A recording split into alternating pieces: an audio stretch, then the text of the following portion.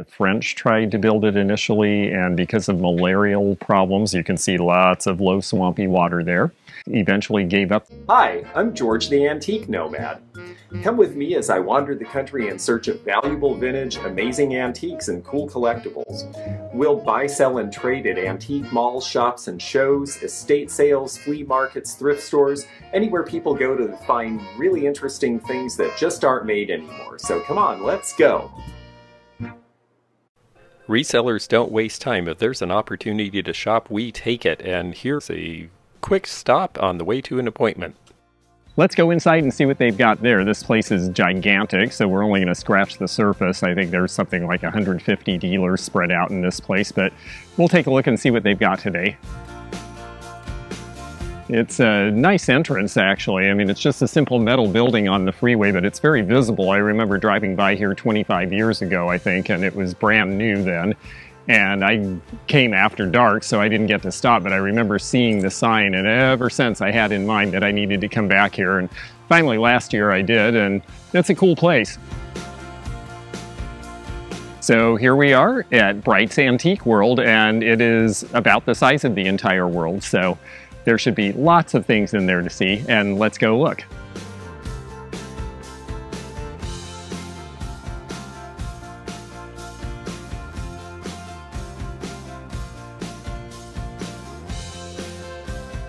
So the very first thing you see when you walk in are booths going in all directions.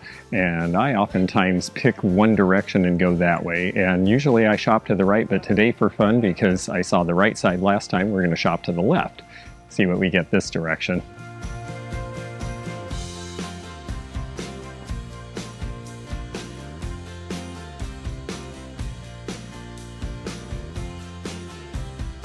This dealer's having a big sale, and I know that several of them are because they are reopened, and so it's a reintroduction to the store because things were closed for, gosh, just about 3 months.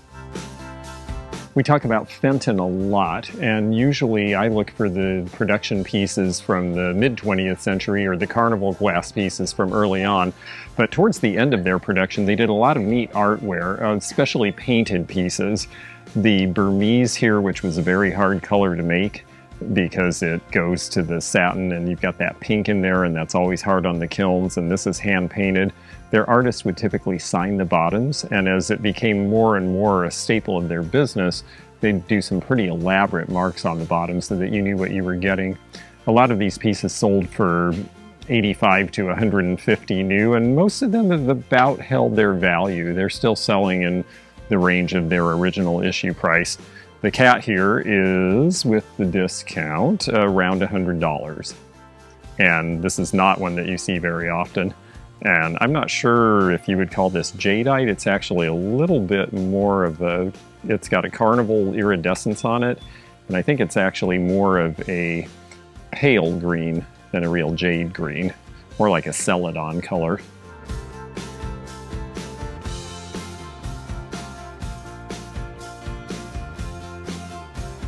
And it's winking at you. Isn't that nice?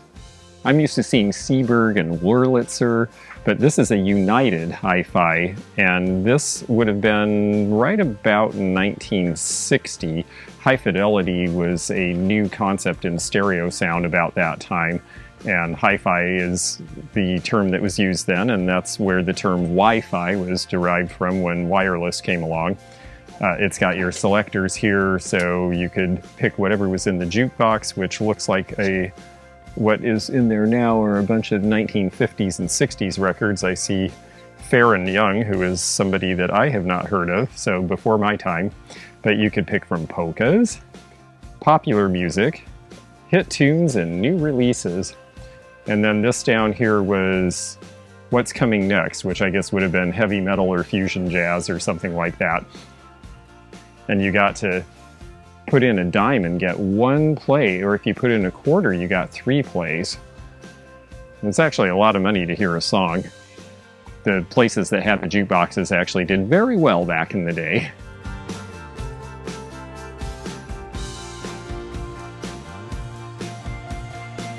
I'm going to look at these bookends here. They're end of the trail and they're painted, and when you see painted, That's usually a better company like Pompeian bronze or armor bronze from the 1920s. They're priced at $30, and I have customers who pay $60 to $75 for similar, so I'm going to take a look at those. And I see they've got a few more pairs in here as well. They've also got some neat RCA Victor pieces with Nipper the dog. Nipper was the one who heard his master's voice on the phonograph and perked up his ears, and so they made him into a logo. I suspect that this is an old-time dealer who is retiring, because I noticed that the big machines over here to the right, the Victrolas and talking machines, are priced at half. And they've been here from the old days, I think, because the original prices are about double what things go for now. At half price, these are all pretty reasonable deals. This one at half price is $300. This is a little later. In the 1920s, they get shorter and they turn into more of a console. And that way you had a place to store your records. And you also had this, which is the speaker, and if it was too loud, you just shut one of the doors, and if it was way too loud, you shut the other door. That was your sound control back then. It was pretty basic. This one is going to be a little bit earlier. This is going to be around 1918, and these were very expensive when they were new.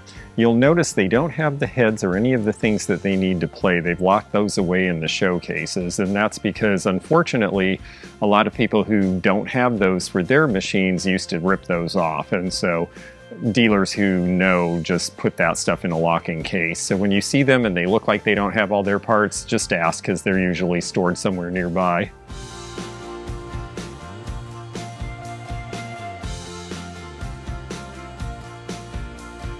I wanted to show this sign because, as an antique mall dealer myself, this is a pet peeve of ours.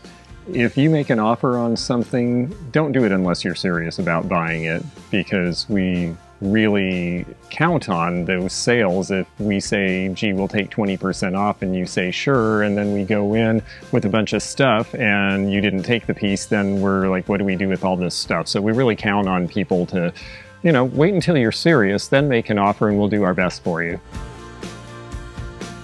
I like the stuff on it, but the card itself really grabs my attention. These chrome with the wheels, if it's got the metal wheels, that's going to tell you that it's older. So this is going to be original from about 1970. It's similar to a designer piece that was done in the time, but it is not the same maker. But really great look. Unfortunately not for sale. A lot of times fixtures in antique stores, even if it's an old thing, they're using it. And so unfortunately they won't let this one go, because otherwise it'd be in my car. So if you ever watch Real Nifty Vintage with Jeffrey, he talks a lot about Franciscan ivy, and it is a really good pattern and a pretty collectible pattern. This was the stuff they used on the I Love Lucy show. They also did Franciscan apple, which we have some down here. Same company, all of these are embossed and then hand painted. On I Dream of Jeannie, this was the pattern. Every show had its own dinnerware pattern, and if you collect American dinnerware from the mid-20th century, if you look at the different shows, you probably will spot something familiar. On I Dream of Jeannie, there's an episode where someone asks for half a cup of coffee, and this floats by. They actually cut one in half and somehow filmed it. I'm sure they had glass in it with coffee floating by the screen.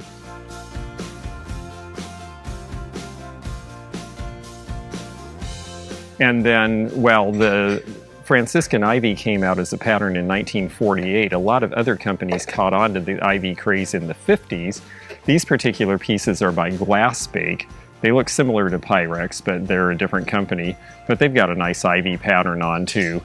Ivy was definitely a popular pattern in the 50s. And then we've got Amish butter print. This is a Pyrex pattern. And you can see the difference in the color and the shape just a little bit. The narrower handles on the bowl are Pyrex, the wider handles are the Glassbake. The quality of the milk glass is a little better on the Pyrex. This is a little thin and watery looking, whereas this is more opaque.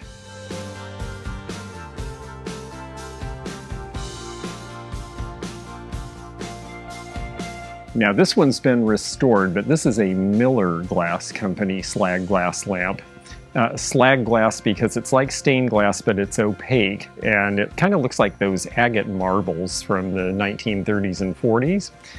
Miller was one of the big companies. Pearpoint did big puffy lamps like this. Theirs are some of the most valuable, as well as Tiffany. Tiffany really was the progenitor of the style, and people copied after that.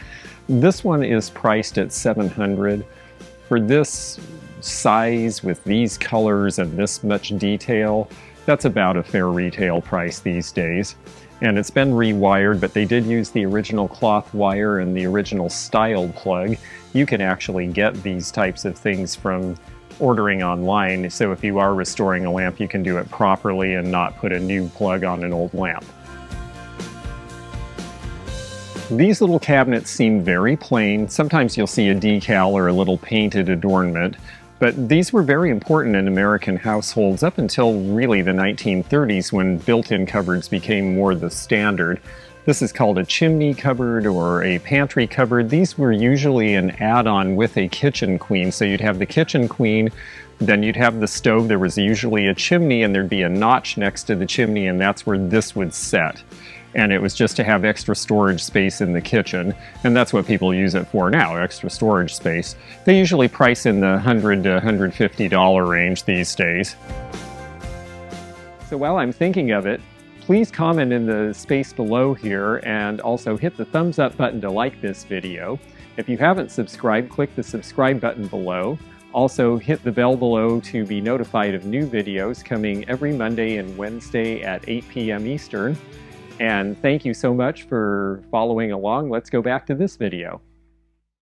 We see a lot of calendar plates that have advertising. This one happens to advertise a furniture store in Ohio. But the significant thing about this is one of the last years you see them. It's 1915, and it's because that's the year the Panama Canal opened. The Panama Canal was a big, long ordeal. The French tried to build it initially, and because of malarial problems, you can see lots of low, swampy water there. They eventually gave up the project.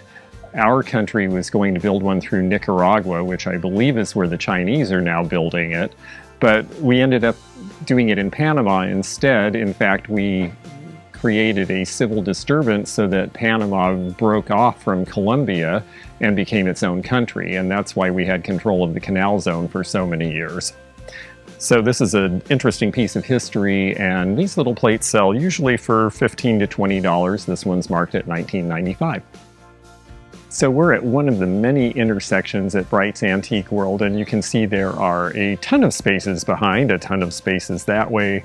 This is a very large antique mall, and we will definitely need to come back and continue to shoot here, because to get all of this is going to take some time. This place is huge, interesting, and has lots of fun stuff. They're open 7 days a week. Bright's Antique World in Franklin, Kentucky.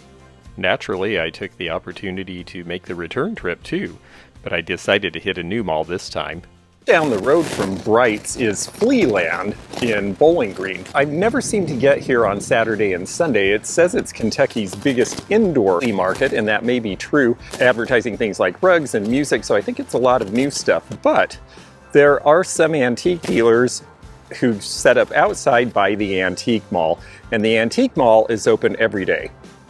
And I gotta tell you, it's a good store. I've been here several times. The people who run it are very professional. It's clean, it's nice, there's good stuff, and I usually find something I can buy. We are going to head on in and see what we can find.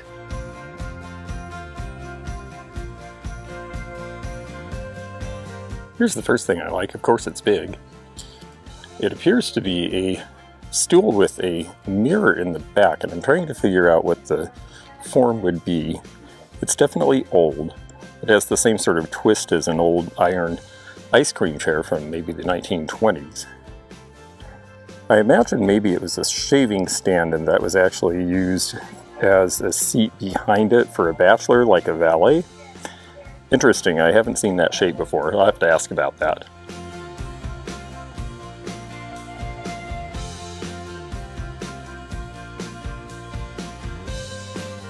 These folks have a lot of the little stuff that I enjoy.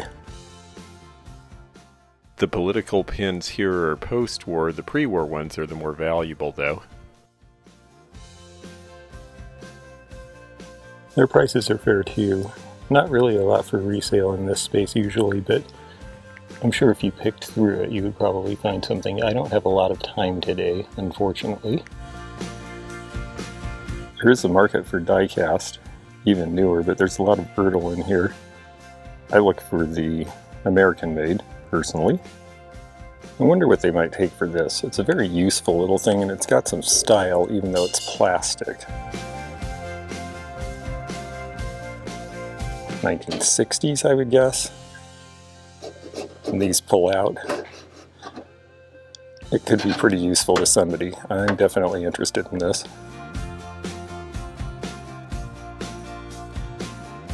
These have come out of labs, so they're fairly common, but they're pretty neat, and people really like them. And this one's all copper. It's got a good label. It's not wildly old, though, but it's still probably old enough. It's $18. I think they might do a discount if I bundle, so I'm going to take a couple things up and see what we can do. Good looking fan, but $45 is definitely the price it should be. Ooh, in the middle of the pink, it's a Florida glass. Let's see how much this is.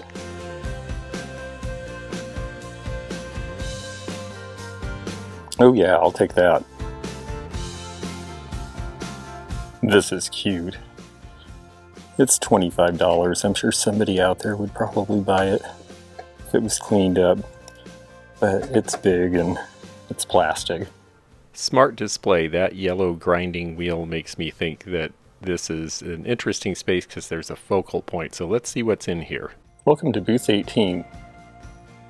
50% off anything with this paw print.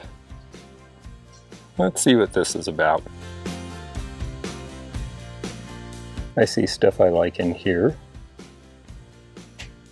This old spur for $30 is pretty cool looking. It's too bad there aren't a pair, but it'd be a lot more if there were.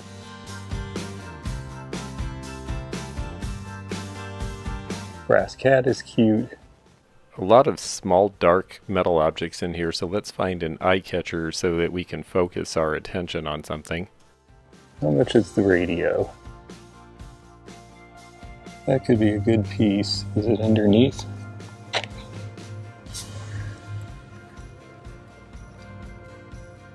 $20. It's not really a bad price.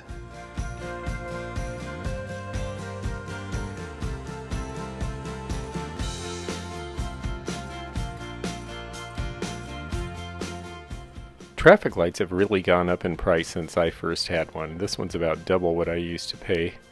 Where are the paw prints? Haven't found anything with a paw print yet, but here we go. $30, so that'd be 15. That's probably worth it.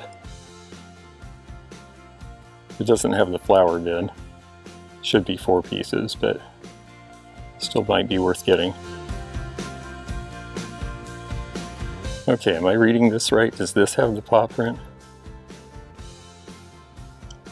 It does. It was $125. That's a very good one. The shape is interesting. The frame is good. I don't know if there's enough room in it. This place does have a bunch of vintage books. Looks like mid-century stuff.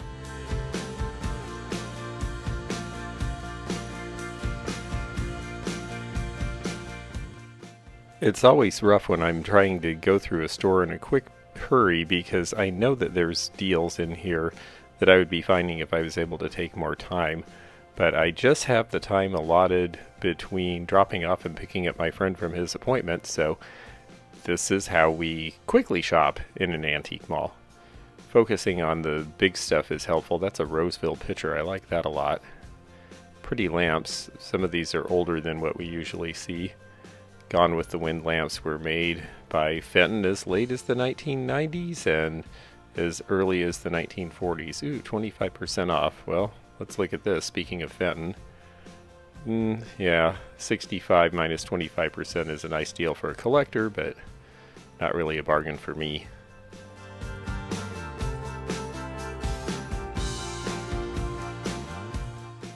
A lot of glass and china in this booth, but I'm looking for things for shows that are going to stand out. I've got plenty of glass and china right now. Let's see what we have here. Uranium glass, that always jumps out. Prices are fair, but nothing that I can really turn. I like the shape of the corner cabinet, and look at that nice old set of carnival glass. This picture set, you can see the softness and the iridescence. It's a Northwood set that's priced at $260. Now look how shiny this is by comparison. This is an Imperial set from about 1970. That's the difference between antique carnival glass and 1960s and 70s carnival glass.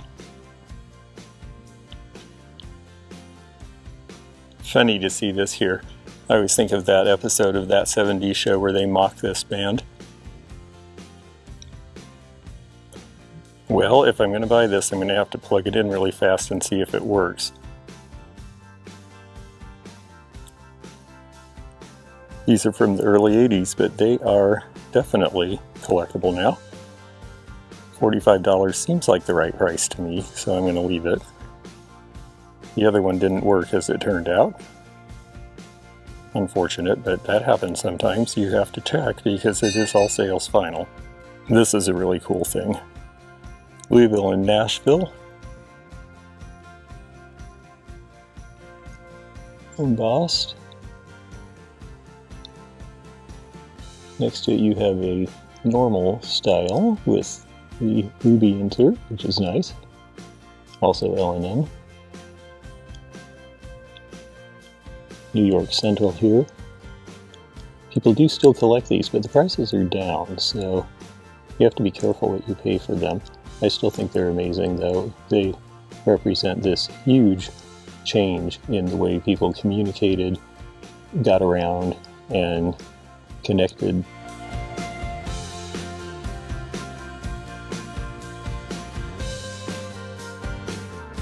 Yeah, those look like nice drapery she's getting.